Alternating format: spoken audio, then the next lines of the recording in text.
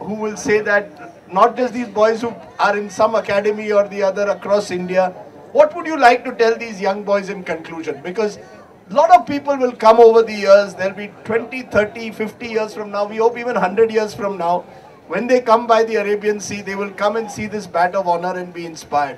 What would you like to tell in conclusion to this little boy and indeed lots of little boys across India today? You know, many years ago, even I was like this. I used to attend various functions. Uh, Cricket, I'm talking only about cricket right now because there are cricketers here.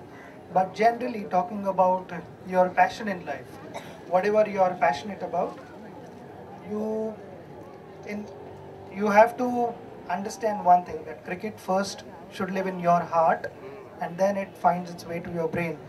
In the sense, once you start playing cricket, you figure out how to score runs and how to get wickets. But if you are not madly in love with cricket, play something else, do something else, become a doctor, lawyer, whatever.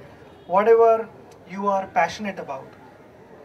When you are passionate about something, you don't look at your watch.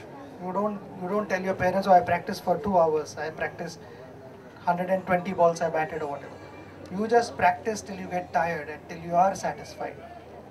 Hard work obviously is important. People will notice all those things, but satisfaction will not be noticed by anyone. Only you will know within if you are satisfied with your effort or not. Okay?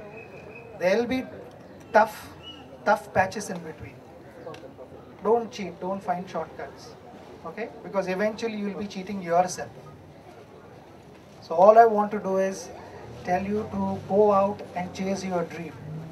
It's important to dream, and then even more important to chase your dream.